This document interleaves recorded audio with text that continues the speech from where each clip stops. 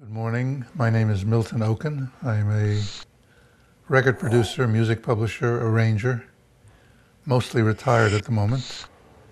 I'm living in Beverly Hills, California. I started my career as a music teacher in New York City, as a junior high school music teacher. And at one summer I was hired as a pianist to travel with Harry Belafonte for his group.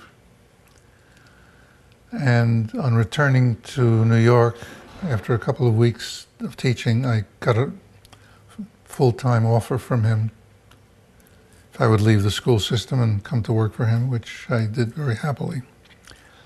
I started out as his pianist in the band, then I became assistant conductor, arranger, and then finally his conductor. I traveled with him and worked with him for about 5 years until I was fired. It was very lucky for me that he fired me because I went on to become very successful and earn lots of money in my own name.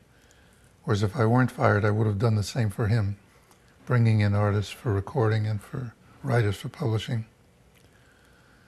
So the best thing that ever happened to me was his firing me. I was arranging and producing records, and I specialized in the folk music scene when it happened. And my major artists were Chad Mitchell Trio, the Brothers Four, Peter, Paul, and Mary. And out of the Chad Mitchell Trio, eventually John Denver. When the folk scene collapsed, I recorded individuals from the groups. The only one who was successful was John. So I worked with him for the rest of his career. And the last artist I worked for as a record producer was the opera singer Placido Domingo. Since I was a child, I loved opera. And popular music, where I made my living, was work. But my heart was in classical music and opera. And I met him one night, was at a Grammy dinner. The Grammys were then televised from Los Angeles, and we were in New York, and RCA invited me to the dinner. And I was up for arranging and producing a record called The Belafonte Singers Sing Something or Other. And at the table was Mr. Domingo, who was quite young at the time, and he was up for an album that I knew of, Duets with Leontine Price, one of the most beautiful albums ever made. All these years later, I still listen to it several times a year. My record never sold 10 copies, was never on the radio, was a total stiff. And yet we won the Grammy for Best Folk Recording of the Year. And his masterpiece didn't win. That got me to thinking, and eventually I heard him sing, and he was truly the best singer I had ever heard. And at the time I was doing very, very well as a producer. Denver had, at one point, 3 albums in the top 5 in the country, and I thought I was pretty big. And I thought I could make a classical hit out of Domingo.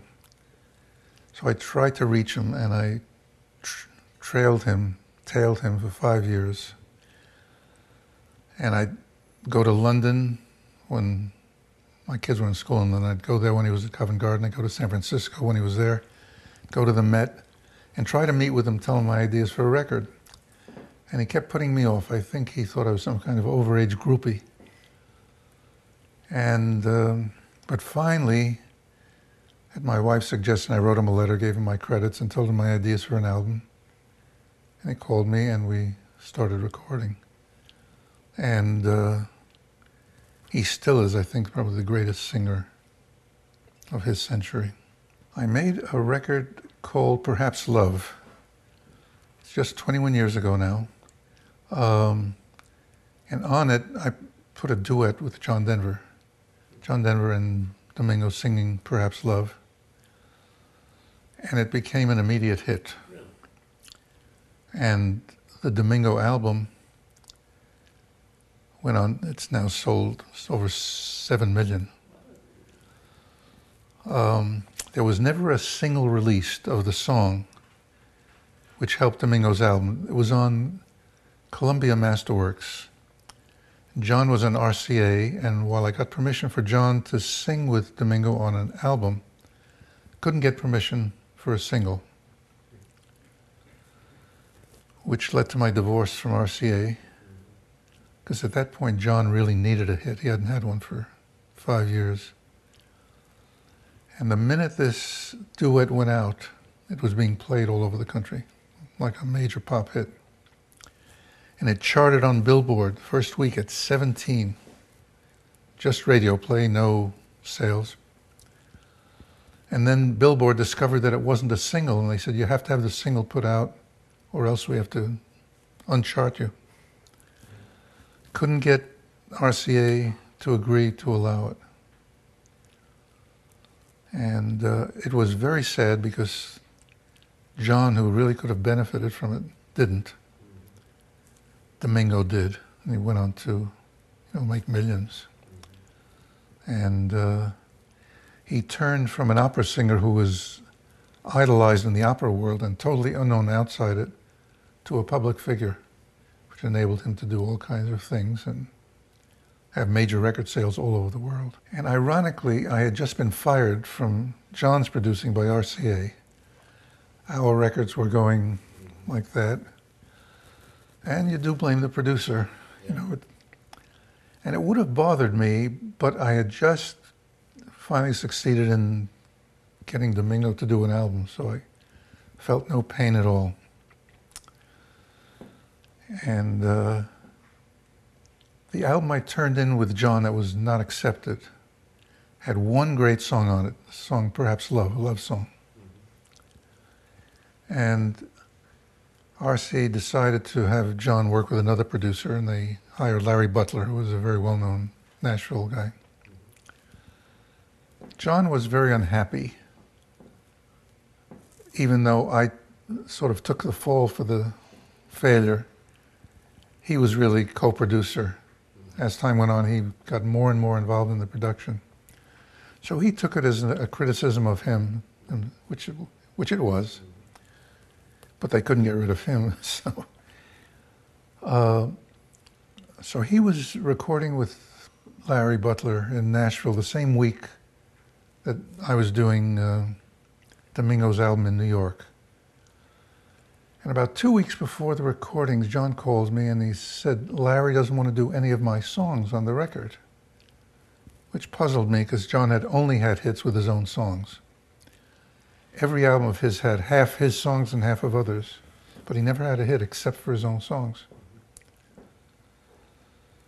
So I said, John, you need a hit, and RCA thinks Larry can give it to you, so go along with it. And if you're not happy with the result, you can just say, no, don't put it out. It's totally with your approval. And I said, and he's obviously going to record Perhaps Love. That smelled like a hit. He said, no, he doesn't even want to do that. I called him back a couple of hours later. I said, you're sure Larry doesn't want to do Perhaps Love? He said, yeah. Well, let me show it to Placido. He said, oh, that would be great. I'd love him to do it. Went over to Placido's apartment and played him the record that we had originally turned in the year before. And he had listened to a lot of John's records in picking, he did Annie's song, Follow Me. So he said, I never heard this song on any of his records. I said, no, it's not been released. He said, well, why is John letting someone else release it instead of himself? I said, it's a long story. Do you want to do it? He said, absolutely. And that night I went back to my apartment and said, ooh, wouldn't that be a nice duet? Trading lines. And we did it that way and became a hit and turned Domingo into a worldwide mainstream artist rather than just an opera artist. I see two kinds of music producers, those who are basically technically oriented and those musically oriented. And I think either one can be successful. There have been major hit makers who concentrate on the technique and the technology, and others who are concentrating on the music. I was a musician, so I had to depend on my engineers and mixers and mastering engineers. So I believe that a better producer is a music man rather than technical, but you couldn't prove it. The main thing is helping the artist pick the repertoire, pick the songs, and pick the musicians. And John Denver was really a very special artist. He brought in musicians that I would never have brought in, who were not studio people, but people he met on the road, folk artists. And I think each of them brought a color to the record that would not have been there if I had produced it alone. So John was really a very, very musically oriented person. So a musical producer, and you can tell the guitarists when they're flat, which you can. I had a classical background, so I could help John. He came in one night with a song, a new song he'd written, played it for me on the piano, and it was very beautiful. I said, John, the only problem is that it's the exact melody of Tchaikovsky's Fifth Symphony, second movement. And it was already a hit some years back. I forget the name of it. And I played him the Tchaikovsky melody, which was his first 8 measures. He went over to the piano in the corner, came back, and I changed it. So now only the first phrase was the same. And it got to be his biggest song, Annie's song.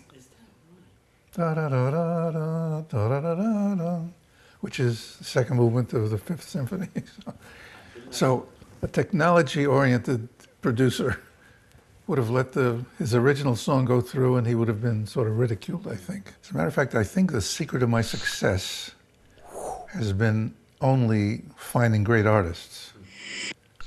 I know a lot of producers, a lot of friends think that they're the ones who make the great music. And I think spending more time finding someone who's really good pays. So what makes them great? It's so ephemeral, it's hard to say. And you get them in all fields. I think Pete Seeger is great. I think John Denver was great. I once asked Placido, sort of in a way, what makes him great? Music is really your passion. He said, no, no, no, no. My passion is for my children, for my wife, for soccer. Music is my life. It's not his passion, it's his life. And that answers it. There's a beautiful story about John Denver, sad but beautiful. The last concert I heard him do was here in California at Thousand Oaks. And I drove out to hear him. And I said, on the way back to his hotel, I said, John, I really have never heard you sing more beautifully and more tellingly. That audience was absolutely entranced. And he said, I think I owe it partially to Mr. Domingo. I said, how was that? He said, when we first recorded Perhaps Love, and it was such a success, you once pointed out to me, listen to the way Placido colors his words. When he sings, love is like steel, the voice is like steel. When it's like a cloud, it's like a cloud. And you hear him sing, and he makes the words echo the music. Then I listen to his opera recordings, and even though I don't understand them, I know what he's saying by the emotion he imparts. So I go back home and I spend, a couple of hours a week going through my old songs, seeing what I can do with my voice and my guitar to really point out what the emotion is. Let the music make the emotion more real.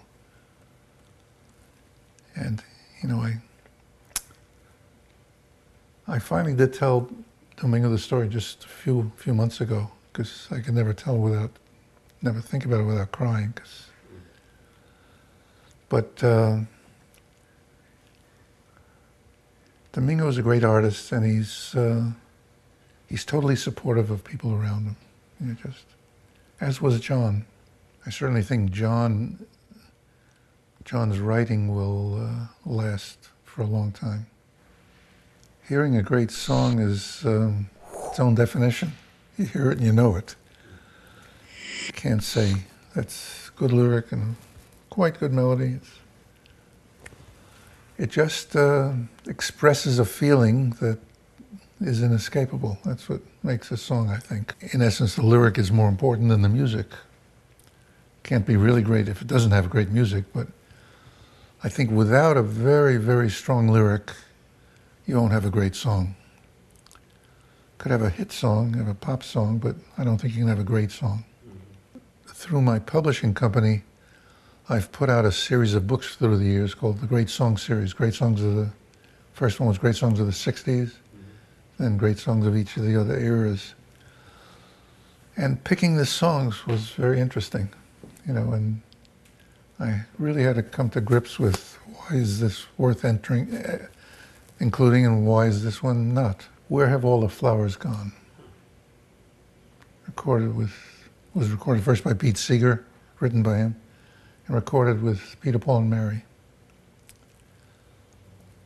It's an ingenious lyric, and it's a very powerful lyric.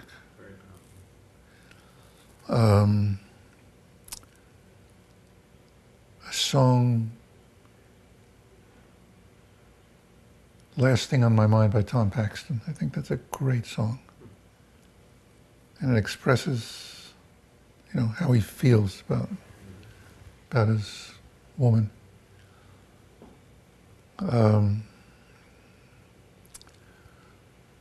One of John's songs, Rhymes and Reasons, was never a hit, but it has one of the most beautiful lyrics I've ever heard. The children and the flowers are my sisters and my brothers. Their laughter and their loveliness would clear a cloudy day. That's a great song. One night in France, my wife and I spent our summers in France. I was listening to the radio was on while I was half sleeping, and they played Rhymes and Reasons by John, who was very popular in France. And they said, John Denver really represents the best part of America, just like Henry Purcell represents the best in England. He said first, just like Henry Purcell represents the best characteristics of being English, John Denver represents the best feelings of being an American. That really woke me up. That's deep. And he was very pleased when I told him that story. I would say the greatest conductor is Valery Gergiev, the Russian, the Kirov opera. I think he's probably the best conductor I've ever heard. He's the leading guest conductor at the Met. He does 2 months a year at the Met. And there were newspaper articles about a year and a half ago that some of the musicians didn't like him, didn't like his style. And then there was a review. He did a concert at Carnegie Hall with the Kirov Orchestra from Russia. And the reviewer said, the Metropolitan should have bought 100 tickets, sent their orchestra there to see what Gergiev was trying to get out of them. First thing I ever saw him do was Parsifal in Salzburg, which I had always found a pretty boring opera. He made it dynamic, just dynamic. Had a fantastic cast, but still and a great orchestra with the Vienna Philharmonic. And then whenever I can go hear him, I go, and he did a concert out here, and it was just 3 days after I had seen Lohengrin at the Met. And his first encore here was the third act prelude to Lohengrin. I had just seen Levine do it at the Met. Great orchestra, great conductor. And this thing sort of blew the roof off. It was so good. I said, this guy's incomparable. And every time I've seen him, just. And he comes from a little village in the Caucasus. And Placido Domingo runs an opera contest every year that he calls Operalia. Gets 40 young singers up to the age 30, I think is the limit, come and get into a contest, and he has judges who are normally the directors of different opera houses around the world who see these young singers. And 40 singers and 5 accompanists. So each one handled 8 singers. The first 2 rounds they did with piano, then the semifinals and the finals with orchestra. One of the pianists, and all 5 were wonderful pianists, since I had worked for a while as an accompanist, I recognized good accompanying. And then one of them was a kind of buxom Russian lady, was Valery Gergiev's sister. And she proceeded to blow the house apart. And she was the best accompanist I had ever heard. I was thinking, 2 people from a little village in the Caucasus are geniuses. Los Angeles Opera is doing a project for the schools called Voices for Tolerance.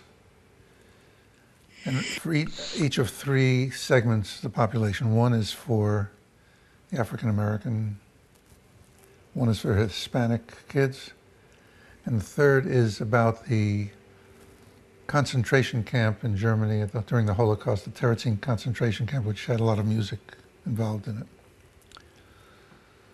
So our education committee, which luckily Domingo supports as strongly as he does what goes on the main stage.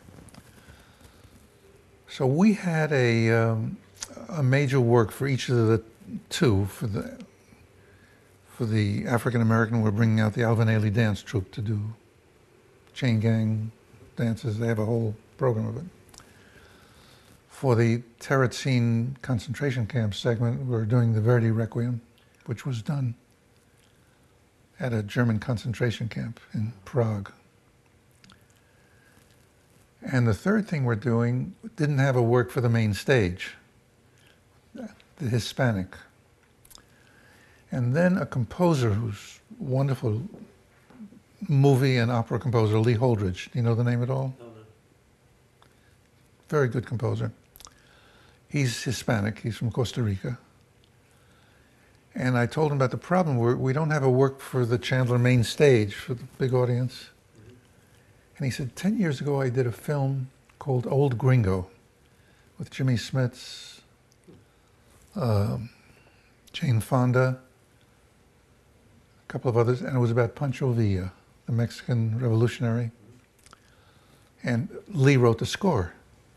And he said there was a piece in there. Pancho Villa was a real music lover, and wherever he went, get the local band, whatever, to play for him in the evening.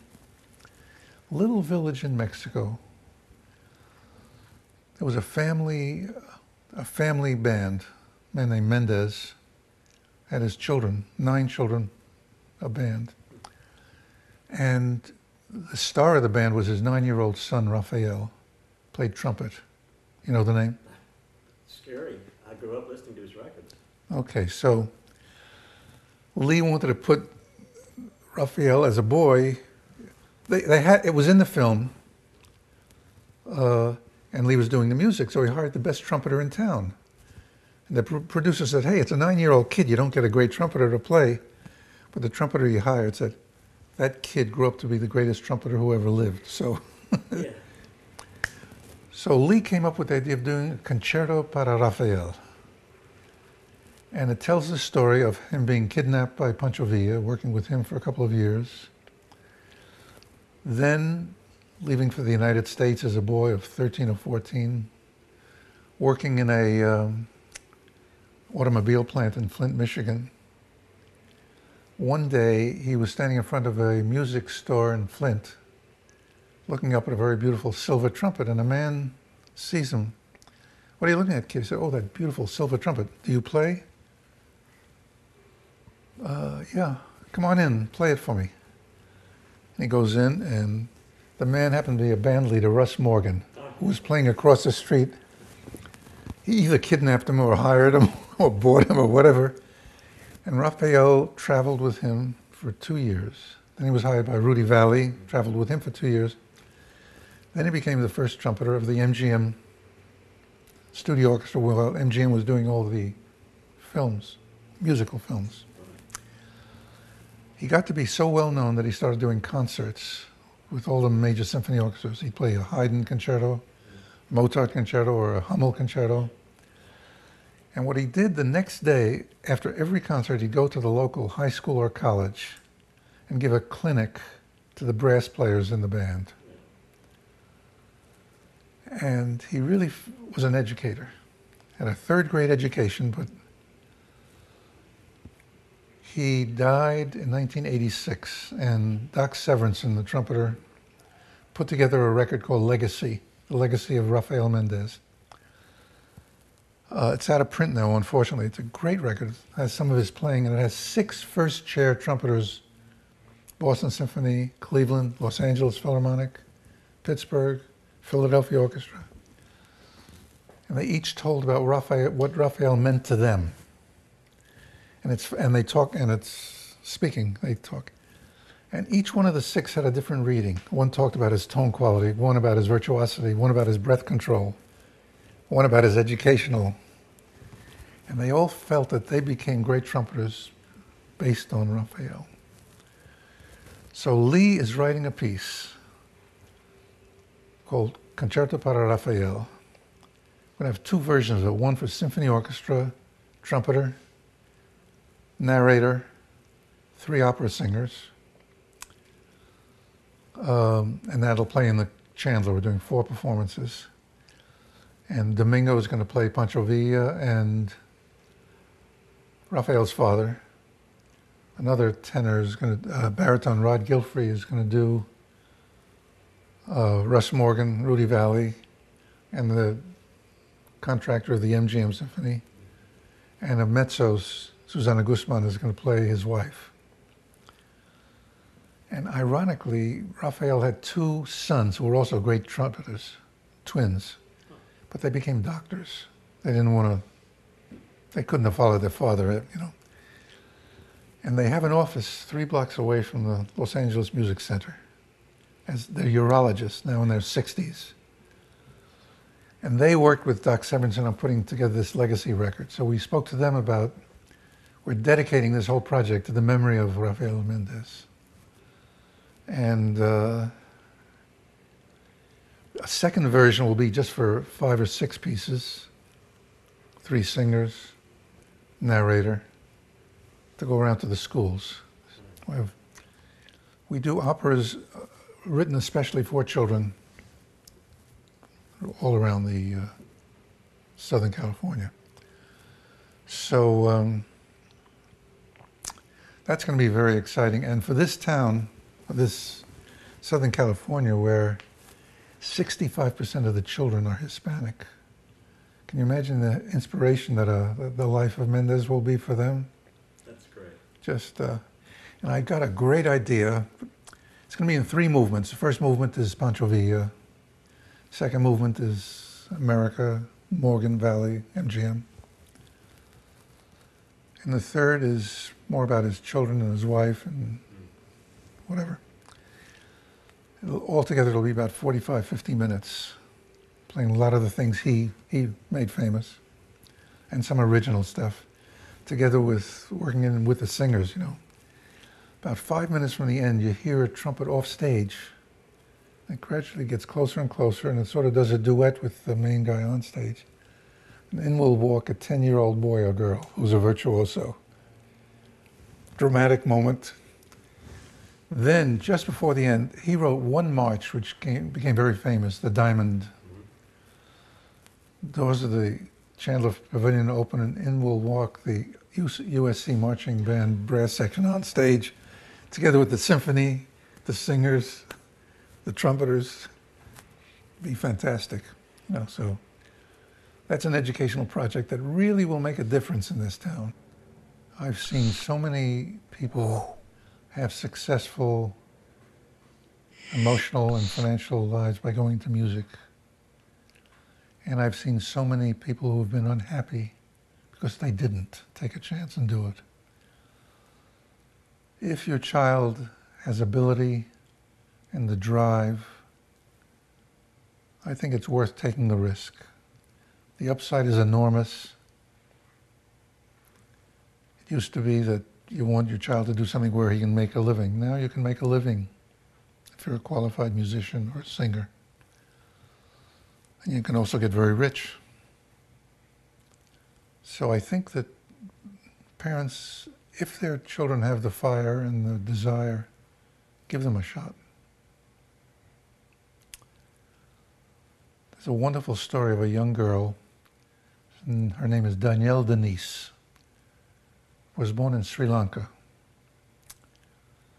At 6, she moved to Australia with her parents, and she immediately became a performer. Would do commercials and dance and sing on television as a child. She was very, very attractive and very good, evidently, at what she did.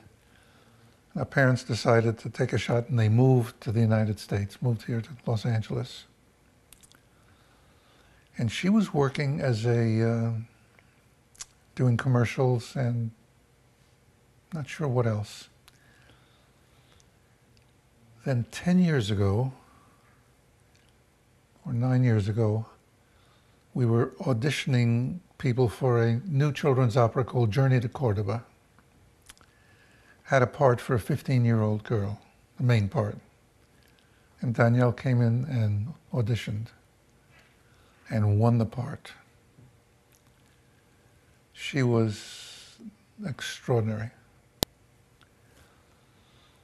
She graduated high school here 2 years later at 17 or 18, went to New York to study opera, was taken up by the Metropolitan Student Program, or young singers. Within a year, she was doing roles at the Met. Probably one of the youngest singers ever at 18 or 19. Or maybe it was a little older than that. She's now 24. And she's getting reviews around the world that are just mind-blowing. And it's an example of parents seeing someone with talent and going with it. And the parents are as fulfilled as she is. They really are. It's a marvelous family story, and pay attention to the name, Danielle Denise.